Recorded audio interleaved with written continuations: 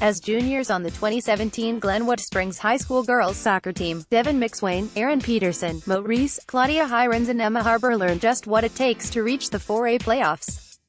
Now, in their senior seasons, the 5 upperclassmen are leading the Demons to new heights, sitting one win away from clinching at least a share of the 4A Western Slope League, and currently sitting No. 4 in the 4A RPI rankings. Glenwood is closing in on its best season since 2012, when the Demons last won a league championship and last made the state playoffs prior to last season.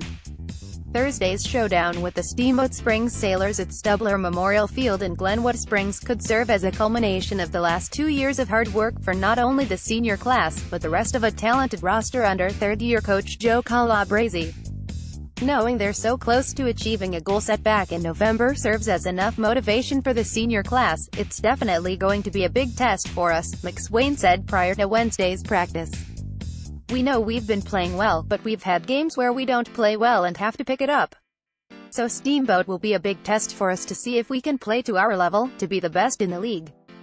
This is a good group of girls, so I think they'll meet the standards of needing to win a big game. Glenwood has rolled through the regular season, scoring an average of 5.1 goals per game, while dropping just 2 games all season, both on the road. The great season isn't close to being done just yet, especially if the Demons have a say. As of now, the Demons are in position to host at least 3 games in the 4A state playoffs, which would be a huge accomplishment for a Western Slope program. However, that doesn't always equal success for Glenwood. Last season, the Demons made the state playoffs for the first time since 2012. That run didn't end the way the Demons wanted to, so that has driven Glenwood all season. Glenwood is making sure not to look too far ahead though, as Thursday's matchup with the Sailors will be the Demons' biggest game of the year, considering what is at stake. Should Glenwood win, they'd clinch at least a share of the league championship. The Demons need to win, and battle Mountain to lose to Palisade to win the league outright.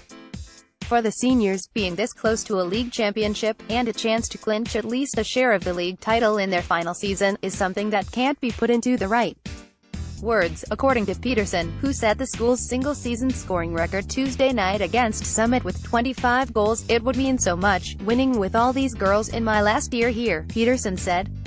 It would be something we'd have together for the rest of our lives. We've worked so hard to get to this point. It would just mean so much to accomplish this with this group. Thanks to a strong senior class, the Demons are on the doorstep of reaching that mountaintop. That's not to say the junior, sophomore and freshman class doesn't have anything to do with that. They certainly have played a huge part in the 2018 success. But the senior leadership and production from the 5 seniors has helped Glenwood push to a new level under Calabrese. In fact, the 5 seniors have combined for 36 goals and 9 assists, accounting for roughly half of the goals scored by Glenwood on the season, and 31% of the assists recorded. Peterson, who will head to California Riverside this fall to play soccer, and McSwain, who will join the family pipeline at Denver University for soccer, are the big names on this roster, but without the leadership and depth provided by Harbour, Reece and Hirons, there's no telling where this group is right now. It's been a special senior group, Calabrese said. It's such a strong, talented group of seniors that's really made the difference, collective, for the program over the past couple of years. These seniors have been at the center of the success. Playoffs are on the horizon for Glenwood, but one last hurdle remains: Thursday's showdown with the Sailors, whom Glenwood topped 3-2 to open the season. If things go the same way as the last few games for Glenwood has gone, the Demons will be celebrating an undefeated home record, as well as a 4A WSL championship.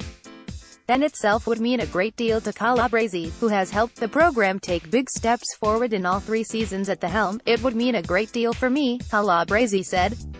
It would validate the work that the girls and the coaching staff have done. The girls work so hard, they're very deserving of the recognition and buzz that they're generating right now. Jay Kearney at PostIndependent.com